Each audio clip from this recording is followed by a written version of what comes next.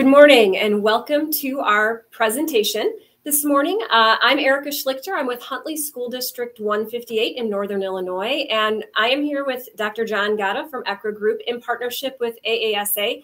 And we will be talking about academic return on investment and why it's important and how we can look at that a little bit more analytically to be able to measure what's best for our students. And just as a quick introduction, I think it's worth just mentioning why academic return on investment. It sounds like a technical term. It's good business. It's good financial stewardship of our tax dollars, but best of all, it's good decision-making for what's right for our students. So with that, I'm going to toss it over to Dr. Gatta, and he is going to speak about the analytics. Okay, great. Thank you, Erika. Thank you, everybody from across the country that tuned into this webinar. My role in this presentation is I'm going to go through sort of the background of academic return on investment, sort of the evolution of the construct where we are today, and how you can use the process of academic return on investment to drive evidence-based practice within your school district, and how you can leverage academic return on investment to be more strategic as a leader.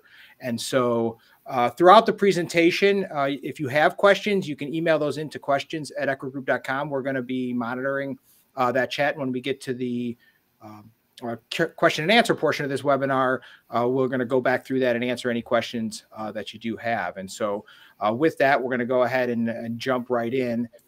So what is academic return on investment? Many of you have probably heard of the term academic return on investment. It is something that's really coming to the forefront, I think, because of the effects of the pandemic and what we know about the pandemic and the asymmetric impact that the pandemic has had on students and growth rates and learning rates of students. And as the pandemic recedes, and as we think about all of the innovations that we're going to be investing in and all of the work as school leaders that we're going to do to help drive that growth recovery, there's a lot of emphasis played on making sure that we are understanding how the investments that we're making are actually producing return. And as a school leader, you make decisions every day about how to invest the community's resources for maximum return on student outcomes. And academic return on investment is a way to work through those decisions and to quantify the impact of those decisions. So as a leader, you can ask the right questions, and as a leader, you can have better information, and the system can have better information to ensure that all students have access to the highest quality programming. And one additional word that I would comment on is, for a long time, education talked about being research-based. I mean, I think that was vernacular that was used and has been used and continually is used today to talk about more disciplined methods of selecting programs and more disciplined ways of ensuring that we're only administering the highest quality programming. But when you think about what research-based really means, research-based can be a low bar if you're not careful. I mean, research-based just means that maybe a particular program, maybe a particular intervention, it was based on research because it was based on ideas that existed prior, and it may have been based on ideas that existed in the literature that had promise, but it doesn't mean that it's working within your school district. And so one of the things that I would really promote is this idea of transitioning your thinking away from being research-based and being evidence-based, because what it means to be evidence-based in your practice is to actually have confidence that whatever programs you're implementing work within your district, that there's evidence that students are benefiting from a particular program or a particular intervention or a particular school improvement initiative within your district. And so academic return on investment is a process that you can use to ensure that that you are administering the highest quality programming.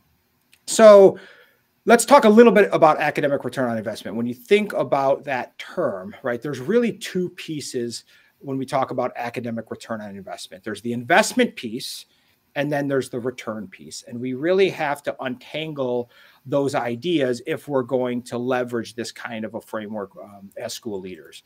And so when you think about from a broader standpoint, the way in which investments are made, within communities and within the community schools are the Board of Education appropriates resources through the budgeting process, right? And so the board then allows the administration to make investments into programs. And so administration has the autonomy for the most part to invest those resources in a way that's going to have the greatest impact for students.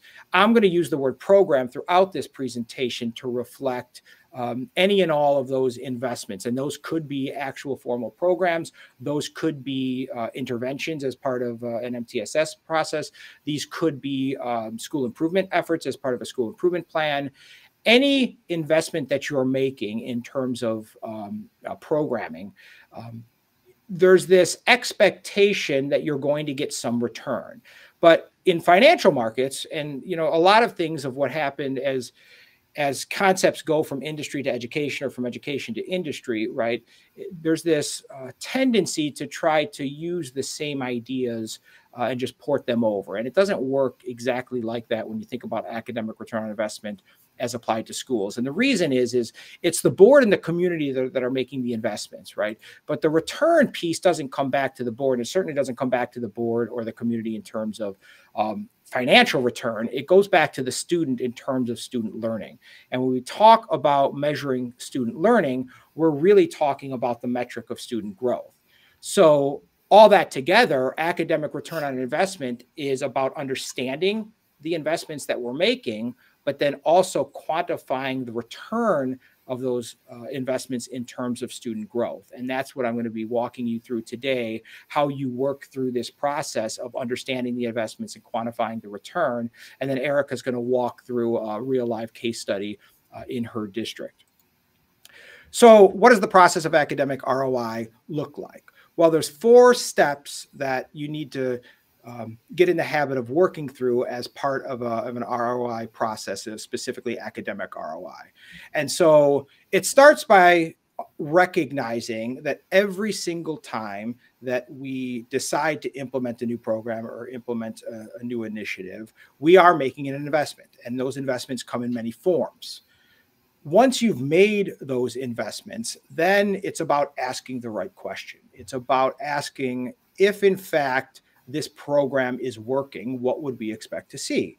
And working through making sure that every time we decide to have a school improvement effort, every single time we try to have a new program or new intervention, we're asking those questions, the right questions, to ensure that we are working through an evidence-based process to not only provide opportunities for students, but to make sure that we're monitoring that they're actually benefiting from those investments.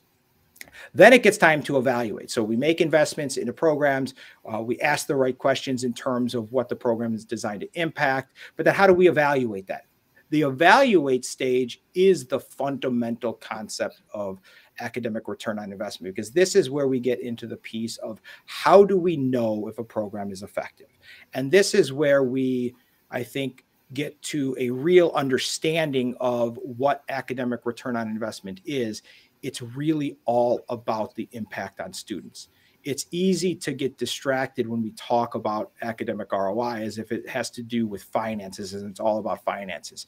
It really isn't. Finance is really sort of the secondary player of this. Of course, it's a part of the process because we have to understand those investments, but the return part, the process of academic ROI, is really about quantifying the impact that all of our decisions are having on student growth rates, on student learning. And then once we have that information, we can act on it. And that's where the right kinds of reporting, the right kinds of information can help promote learning communities, can help promote the continuous quality improvement process, can help promote the school improvement process, and ultimately the strategic process through strategic planning. So the first question, investing. What investments are we making in the program? So this is the first stage in the process in terms of this. Every time that we make an investment, it's really easy to skip over this step. It's really easy to just say, maybe we should try a new intervention with students. Maybe we should have a different school improvement initiative. Maybe we should try a new way of tutoring. But every time we choose to stand up a new program, we are making investments, and those investments come in many forms. The easiest ones to understand are the financial investments. In certain kinds of programming, it's very easy to understand what those allocations are. but it's not as easy to recognize that investments come in other forms. And so oftentimes in schools, it feels like it's an additive model. It feels like we add more and more and more to teachers' plates, to administrators' plates, to other support staff plates. And over time, right, that has a lot of unintended consequences of burnout and feeling overworked and feeling stressed. And we certainly know that in the current environment. And so the takeaway from this piece is when you're having the conversations around what you're investing in a particular program, go beyond the financial pieces. Make sure that you understand the investments that you're making in people's time. Make sure that you understand the investments that you're making in terms of opportunity costs, right? Because there's a whole menu, right? An infinite menu of options that you have to serve students, and sort of a basic rule: if you're doing something, you're not doing something else. And so working through those conversations on the front end to make sure that you're investing in programs that you believe are going to be effective, but you believe are reasonable in terms of the total scope of what it takes to stand up a particular program. Once we do that, then we can ask the right questions. And this is the questions that you need to ask yourself is really around the idea of what is the program designed to impact? That's the first piece, so that you know if in fact students are benefiting, what would we expect to see? But the more fundamental question that ROI answers is something that oftentimes is overlooked. And we sometimes ask the question, how did students in the program grow? So when you think about this, maybe you have a new program, maybe you have an after-school reading support program, and then you might have a baseline measurement on students, and you may follow them along, and then maybe you have a measurements at the end of the year or later on, and you see that students have grown, and then you sort of rush to some inference in terms of that the program's effective because students are growing. But the concept of academic ROI really asks a different question. It asks, how did students in the program grow compared to how they would have grown without the program? And this is academic return on investment. All students are being put through a core program, right? All students are coming to school. They're going through their normal courses. They may be going through certain parts of the general ed core program. But if we're asking about the unique increment of an additional program, if we changed a curriculum, we don't want to just compare growth rates to basically no growth, because students are going to grow. We want to compare how students grew compared to how they would have grown without the program. It's this idea of the control group. It's this counterfactual of recognizing that the investment only provides a return if it produces results better than we would have gotten anyway had we never implemented the program. So how do you do that? Well, this is where the advancements in analytics and predictive models can really help untangle these different pieces. And so if you think about in a very simple way, you have student performance on the y-axis, and we have sort of time on the x-axis. And as students work through schooling, as they go from grade level to grade level, as they go through terms from fall, winter, and spring, they're growing, and that's sort of indicated by that growing arrow there. But throughout that, we introduce programs, right? And so students interact with a variety of programs as they're growing, as they're just matriculating through our system. Well, if we can keep track of when we're introducing programs to students, and we have good records about which students participated in which programs, then we're in a position to use predictive models to say, if a particular student was to continue their learning rates, if they were continued to grow at rates they've been growing, what we know about this student, how they performed on a multitude of data elements across multiple points in time, and what we know about similar students across our system, we can project out where that student is going to likely end up in the future if in fact we don't do anything special. By special, I mean if we don't implement a new program or they don't participate in a new school improvement initiative. If they continue their learning trajectory, this is where they're likely going to end up without a particular program.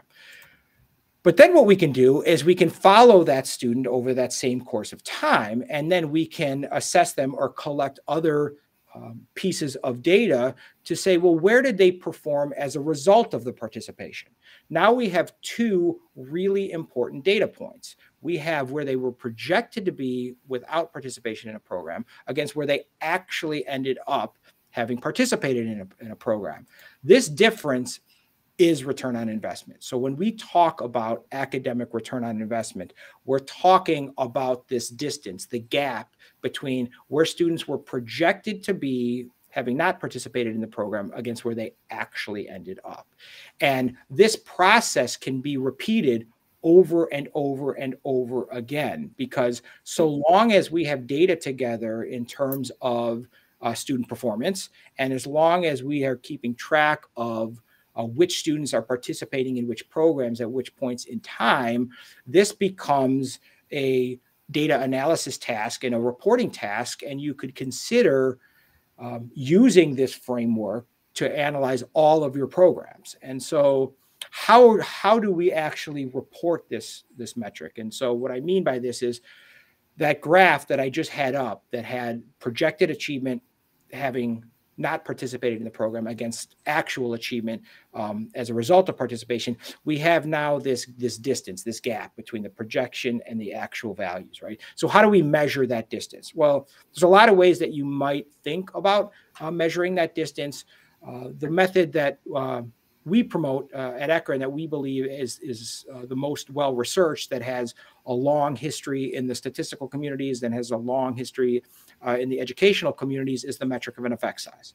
And so effect sizes are great because, one, they have an embedded comparison within them, right? That's what's wonderful about effect sizes, is an effect size of 0 doesn't mean that a student didn't grow, right? It means that the difference between their projection and their actual value is the same. And so that's what's really nice about effect sizes, because if you have an effect size of 0 or near 0, it means that the program really didn't provide value added impact above and beyond the core program, but it did produce results that were similar. But then we can use well-established research thresholds to say, well, what about programs that produce positive ROI? And by positive ROI, we mean effect sizes that are 0.3 or greater. These are programs that provide strong evidence that students are benefiting as a result of participation, that rates of growth are greater having participated in the program than they would have been if a student had not participated in the program. But then we have negative ROI. We have programs that actually produce results that are worse, and by worse, I mean actually resulted in growth rates that are lower than had the student never participated at all. Now, you may ask yourself, how is that possible? How is it that you could actually stand up a program and have growth rates that were worse than having never done the program at all? Well, this does happen, and this is referred to as negative ROI. And this happens when a particular program is designed in a way in which having to participate in one program, right, may result in you not participating in some other forms of instruction. And so a lot of times programs or school improvement initiatives or interventions replace one instruction for another. Well, if the new instruction is not as effective as the one you've replaced, you could end up with negative ROI. And this doesn't mean that these programs are bad. It doesn't mean that you just immediately shut those programs down. But what it means is you might have an implementation gap. You might need to continue to monitor that program through the continuous quality improvement process. And it's really natural, and it's the case given our experience, that programs take a little bit of time to show their value. And so you may not have positive ROI for a particular program the first year out. You may have to implement that program a year or two before you go from green to blue. But what a framework like this allows you to do is change the way you do business. Evaluate every program every year as just a way of doing business, and you can have visibility into what that process looks like. And so you could consider listing every single one of your programs that you're running and listing next to it the number of students that you're serving. You could list the financial allocations that you're making in those programs, and then right alongside it, the effect size, or this ROI, the academic return on investment of those programs. Think about how this would change the conversation. Think about every time there's a new school improvement effort, every time that you stand up a new intervention for students, every time there's a new program, it just goes in and you report on it every year in terms of the return you're getting, so that when it comes time to make decisions around budgeting and investments, that you have a more rich set of information that you can dialogue around. And so before I turn it over to Erika, I do want to make one last comment regarding academic return on investment and some of the things that you may see within the industry in terms of what academic return on investment is. And so some of you may have seen this formula in certain places where they say academic return on investment is the learning increase times the number of students served over the dollars spent. And so what that basically is the elements that I just reported on the previous slide.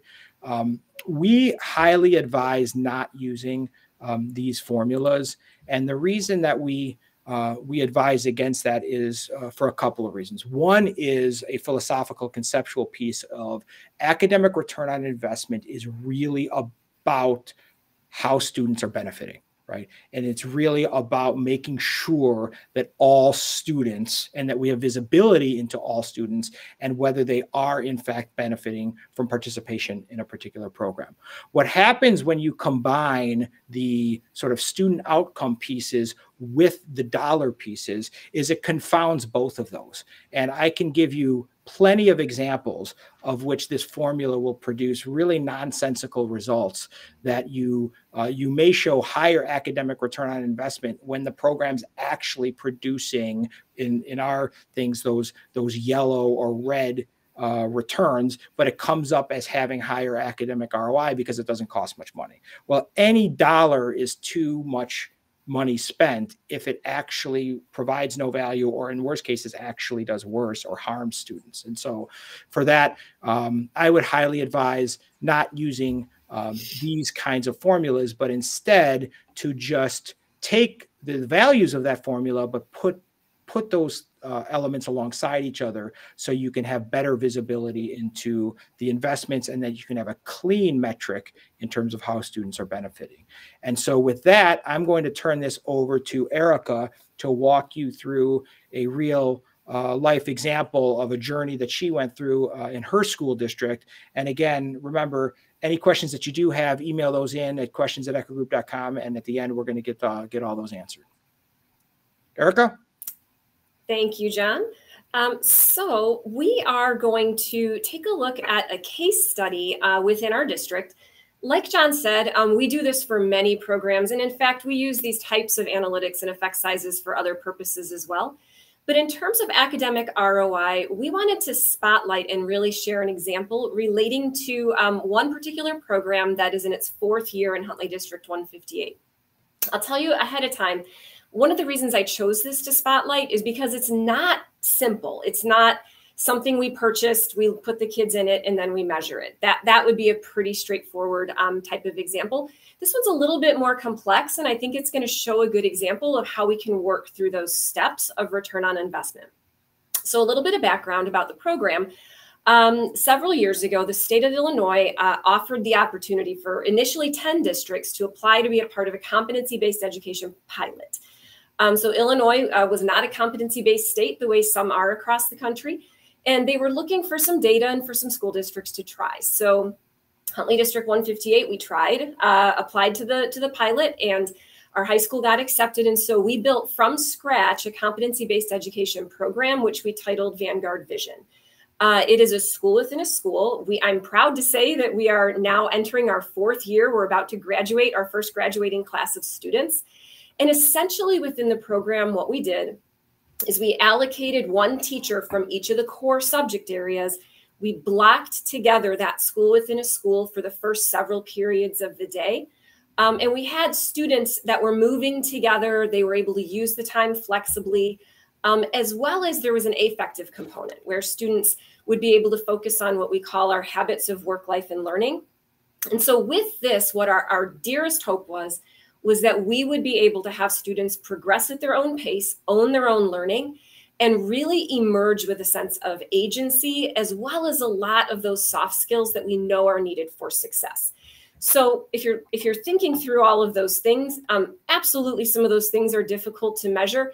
Of course, we also had a very important goal of having students grow, right? We wanted to make sure that students were progressing through some of our typical growth measures as well.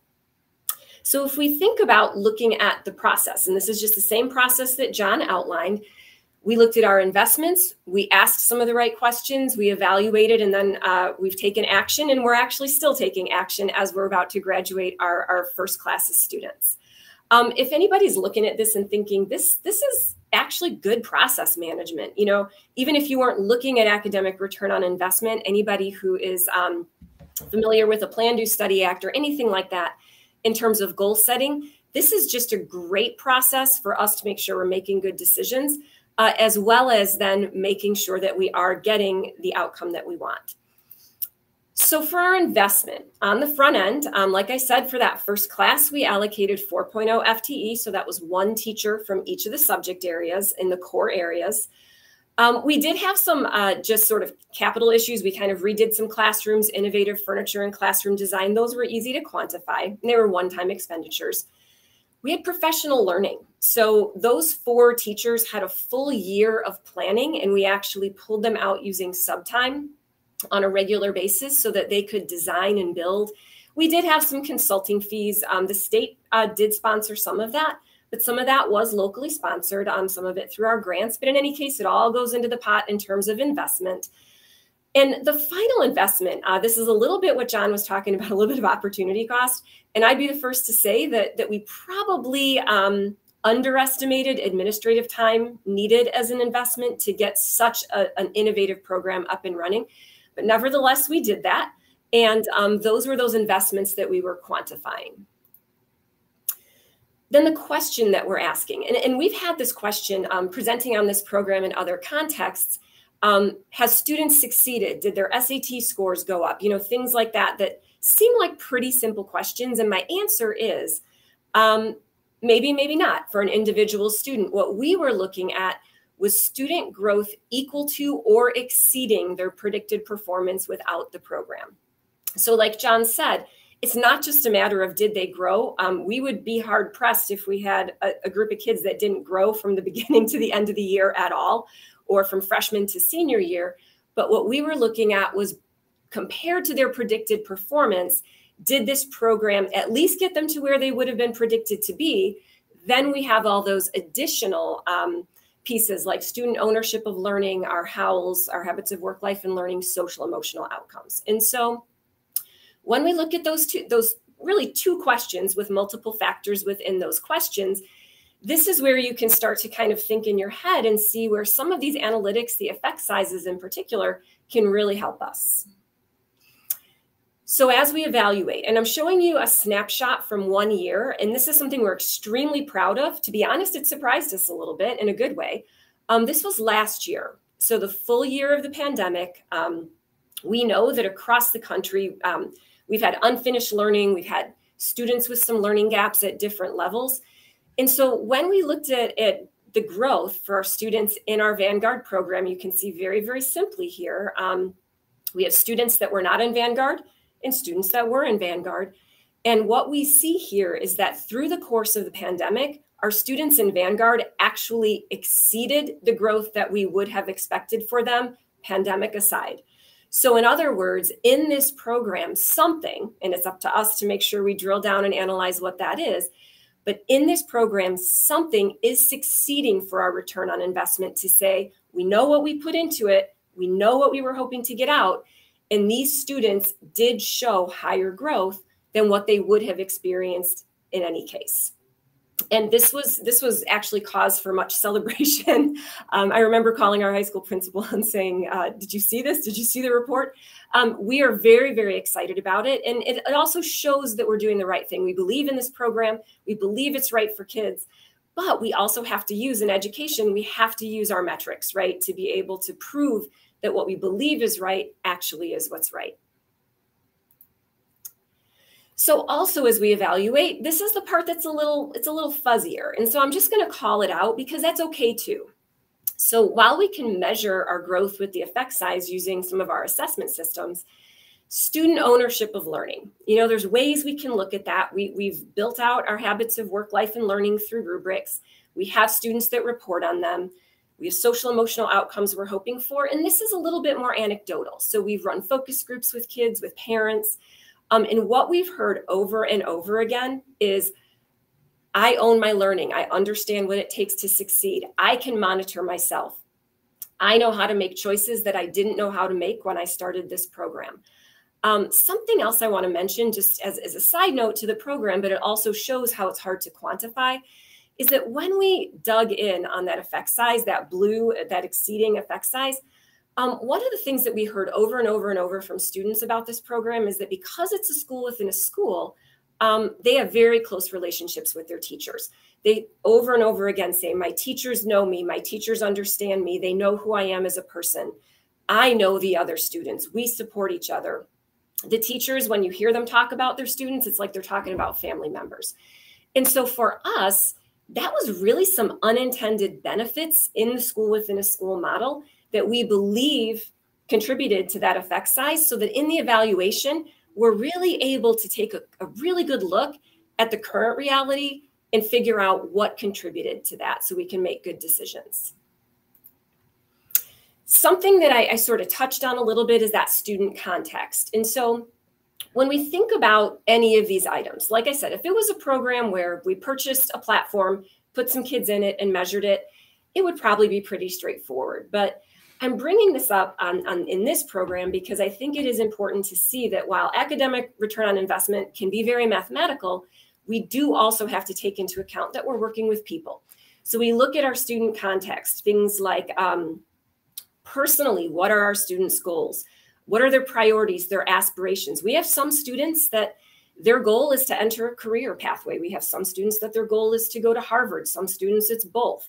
We have some where, they're focusing on their family or they're helping out at home. All these different pieces really lend to who our students are. So if we're talking about student growth as our outcome and that really being the metric, both for success, but also for return on investment, we also make sure that we take into account student context, because that's the umbrella and that's really the foundation as well for any achievement and growth. And last, we act. Should we continue to invest? Well, for 4 years, we have said yes. We've grown the program. We've added a set of teachers and an additional class of students for 4 years. So we're running freshman through senior now. And we are going to graduate our first class of seniors this year here in Huntley District 158. So some of the decisions that we have to make about these sorts of things is continuation of the program. For us, it's not whether it continues, but it's how. Are we going to adjust or refine the program? A perfect example of an adjustment we've made, and it was just, again, unintended. We built a school within a school that had some pretty strong boundaries around it.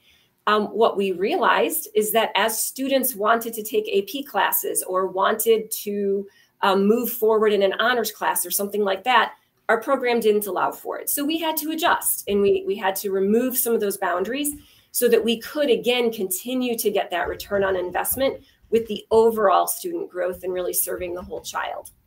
The other thing we have to determine is, how do we decide to scale the program for greater impact?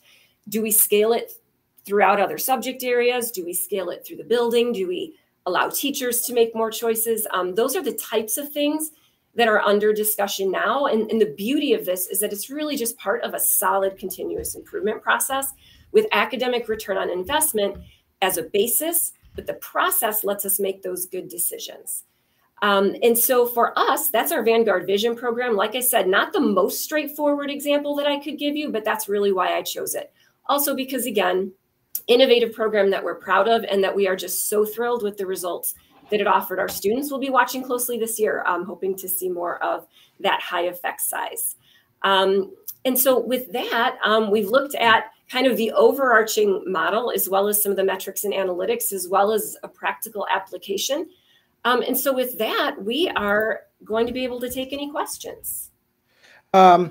Yeah, and so thanks everybody. And before we go right into questions, there's a couple of comments that Erika made that I just want to give another context to, because I think are really, really important. And so I want to recognize that there's two things that you can think about as you think about academic ROI that Erika touched on. One is, even if you don't have the investments quantified in an actual dollar amount, right?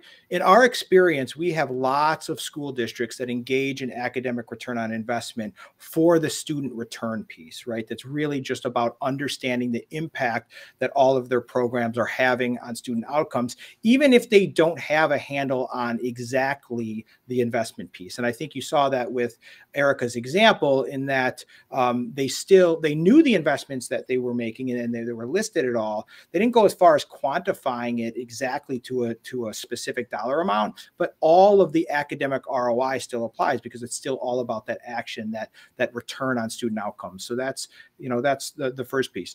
The other piece is, when you think about that metric of an effect size, and you think about how that relates to the inference and the actions that you're taking, is, depending on what the program's designed to impact, it's that green region that we're talking about, that when a program produces results that are consistent with the core program, we call that potential ROI, because depending on what the program's designed to do, you may interpret that as positive, you may interpret that as negative. And I think that the example that Erika showed, when she went back to that question early on, and she asked the question, it has to be as good or better.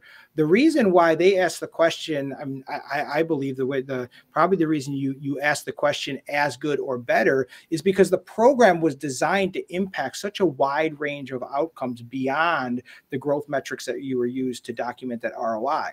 So if you showed that you had green results, that would have been positive because of all of the other experiences that students were exposed to, and you still would have gotten the same academic growth, and you would have exposed students to all these additional opportunities. So I think that's a great illustration that blue is not the only academic ROI that matters. Green matters if, in fact, your program is designed to do a wide range of things and give a wide range of experiences that are beyond just what you're measuring. So I think that was a really good, a good illustration of that. And lastly, I would say that the other great thing about using the metric of an effect size, I think Erika touched on this, but I just want to kind of echo it, is there's actually an effect size for each and every student. So like in this conversation, we're talking about making inferences at the program level. We're talking about, did it actually provide academic return on investment at the program level? But if you consider underneath that, every single student has their own effect size in terms of how they benefited as an individual student from a program.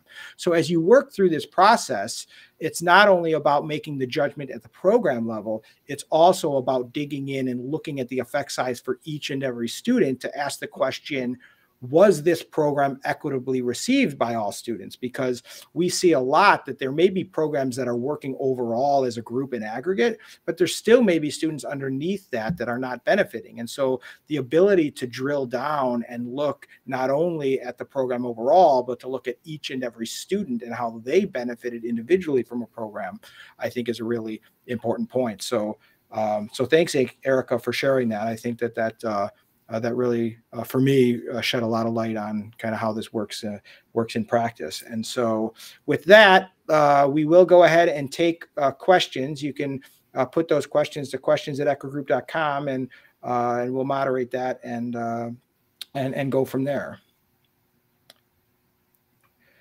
So I guess I'll moderate the questions, Erika, and then I'll kind of lob them back and forth. So one of the questions that came in is, what data can you use to measure ROI? And so this is a great question, because one of the parts of the process that we presented here is asking that question, if in fact a program is effective, what would we expect to see? And so what data can we use?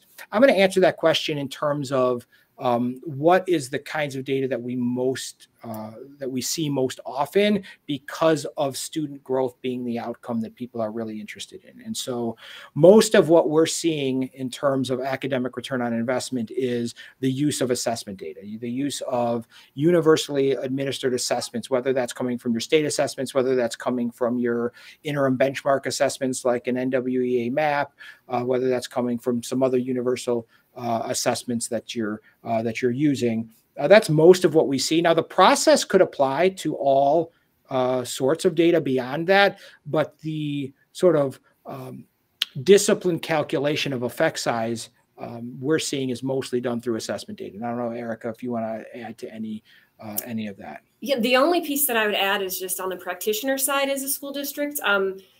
So for example, we obviously have screeners, we have state assessments, just like many do, but we did switch it. Unfortunately, right before the pandemic started, we made a large shift in our assessment system. And what was really great about it is that these analytics still work. So ECRA Group is able to advise us and to use the statistical model in ways that would be very difficult for us if we were just saying, oh gosh, we have a new baseline. What are we going to do now? We have to look at what's happening with the pandemic. We've been able to use the statistical model and the support that ECRA Group provides to be able to put that in context and to continue to use the growth model and the effect sizes, regardless of the fact that internally we did shift those assessments. And so I just wanted to mention that, John, because I think that's something that's real hard for districts if we're really truly just looking at scores on a test. Right. No, and I think that's fantastic, because there's a lot of data is part of a process like academic return on investment, and incorporating data that's beyond just the formal calculation of effect size is equally as important to understand the story of those students. So I think that's that's great insight. So that's kind of a precursor to another question that's coming in here, and that's how do you account for student demographic differences when you measure growth? And so, this is a potentially a very technical topic, but I'll answer the question this way, and this is over decades and decades of research and good policy, right? Is that the way in which academic return on investment is calculated accounts for all those contextual factors, but doesn't adjust for any of them. And let me give you an example for what that is and why that is, right? The power behind a framework like this is that we're looking one student at a time. We're personalizing our expectations for each and every student based on their unique academic record. And so if you consider, Johnny and how Johnny's been growing over a period of time, and using Johnny's own learning trajectory to project out where Johnny likely would have ended up so that we can compare where he actually ended up and quantify that ROI, the expectations are personal to Johnny, right? So the nice thing about that is we don't need to think about how other variables are affecting Johnny, because we're only talking about Johnny. And so any influence that certain demographics or contextual factors have on him, they've been having all along. So as long as we're using his own history as a way to project out where he's likely going to be, then all of those other influences are mitigated to an ignorable level. And this is well researched going back a very long period of time. But the nice thing about a framework like that is it really promotes the idea of personalized learning. And it's good science, because what do we know as scientists? If we're trying to isolate the impact of a particular variable on outcomes, right, we know that randomized controlled trials are the gold standard, right? And so in education, though, it's really difficult to run randomized controlled trials, right, where we randomize some groups to the program and some groups not. I mean, I don't think anybody in the audience here would want to send letters home to parents saying that their son or daughter needs to stay home, that they're in a control group, right? But what do we know as scientists, right? We know that in the absence of randomization, longitudinal data tracking is the next best thing. And so this idea of using a student's own history as the basis to form their own control or their own benchmark, right, is the foundational analytical approach to academic return on investment.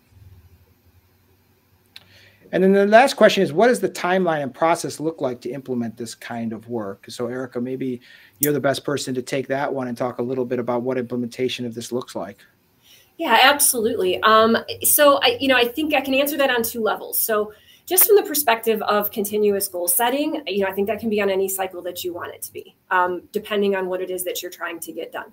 So if you're talking about like a school improvement plan that lasts for a year, you'd typically have a cycle, you'd be measuring it throughout the year, and then you'd look at some final reporting.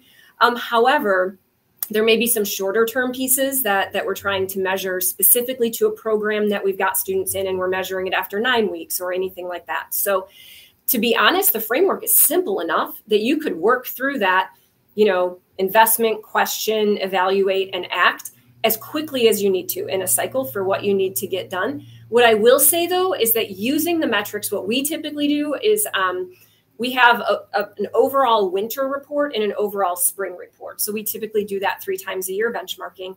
And so for us, it makes a lot of sense that if we are going to be looking at that return on investment or looking at effect size for any other reason, that we would typically say, okay, we'll monitor as we go along, maybe using some of our other platforms, the individual assessments. And then we would look at that effect size maybe after that winter benchmarking or after that spring benchmarking. And so that's not necessarily like a technical analytical answer, but it has a little bit more to do with practitioners and how do you set goals, for what purpose are you setting goals, and then just what's your available data or the most important pieces of data to measure them. For us, like the example I gave you, that was our end of year report. So that was all assessments that those students took for that Vanguard program. That were those universal assessments, like John said. That was our end of year report. And so we were able to see the full year reflected in that. And John, I don't know if you have anything to add to that.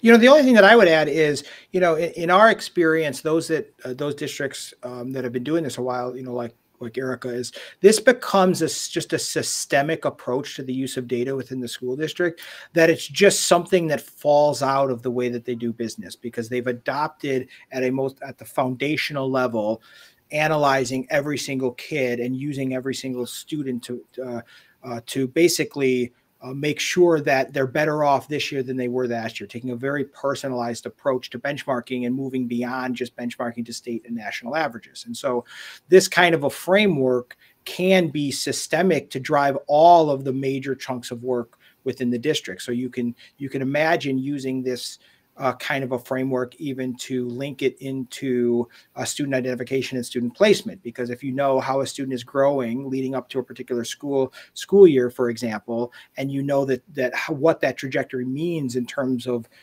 where they're likely to grow when they go to fall, winter, and spring through the subsequent school year, you can proactively act on that student and make sure that they're getting into the right programs and interventions. So it's not just the sort of the retrospective program evaluation piece that ROI does. It also is the prospective piece of making sure that you have visibility into the future before the future happens, so that you can get the right students into the right programs. So there's that placement piece of it. And then, I think you touched on it too, but as part of the goal setting process, a lot of times in school districts, we're always sitting around a table asking, like, what should our goal for the year be in terms of, student achievement? The nice thing about a framework like this is those goals are kind of set for you automatically, because if you know that there's a particular group of students as part of a school improvement plan or initiative, this academic ROI framework is going to project out for each and every student where they're likely to end up if you don't roll that school improvement initiative out. So that becomes your goalpost. That becomes that we need to beat the value that the model's producing, and you can generate unique goals for any combination of students, because all it's doing is it's rolling it up from the student level. And so when you think about the implementation of this, it really is a systemic implementation that drives your placement processes, that drives your school improvement processes, that drives the equity work around making sure that all students are benefiting from the programs that you're putting them in. Even if the program overall is shown effective, it doesn't mean that it's necessarily effective for all kids. So, I think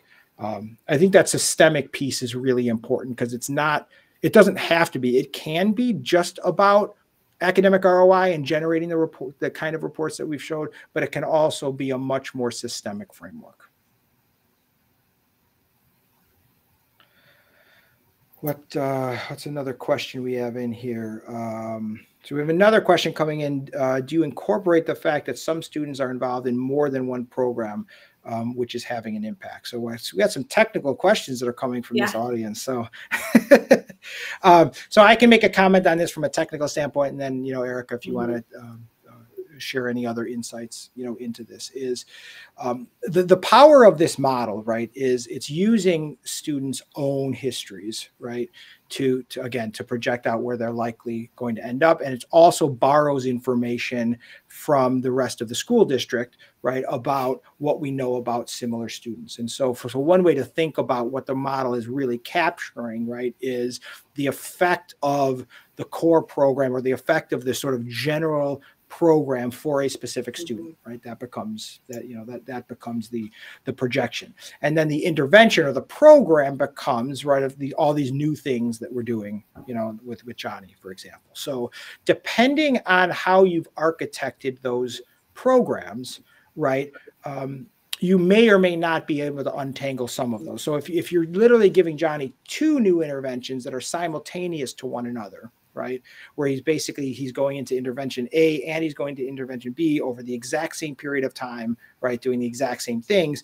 Now you're sort of judging the collective efficacy of both of those together, right? It's going to be difficult to untangle those. However, in other scenarios where those are a little bit different outcomes, different time points, you can untangle them. And so it all just depends on sort of the nature of how those programs are rolled out and how the participation patterns actually work.